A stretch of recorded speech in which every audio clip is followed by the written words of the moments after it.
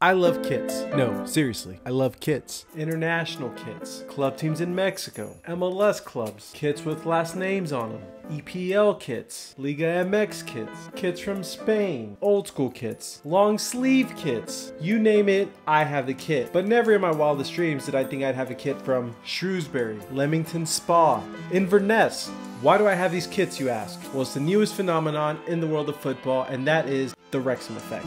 What is up, everybody, and welcome to another episode of Red Card Lucha. So what is the Wrexham Effect? According to the Red Card Lucha dictionary, the Wrexham Effect is any strange happening in the world of football, all thanks to the club Wrexham.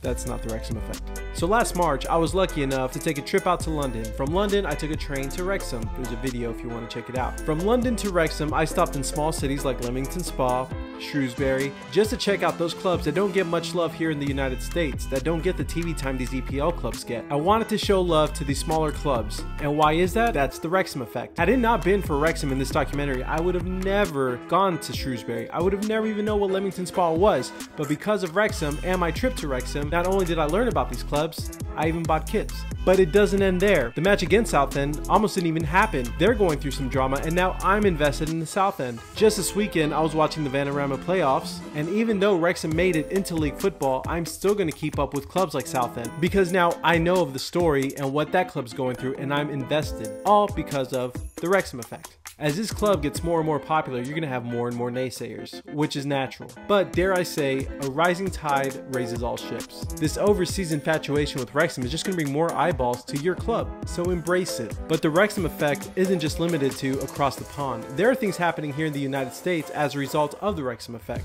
Trigger warning for all you European fans, we're about to say the word soccer a lot. Because of what Rob and Ryan have done, people are taking a liking into soccer from all walks of life.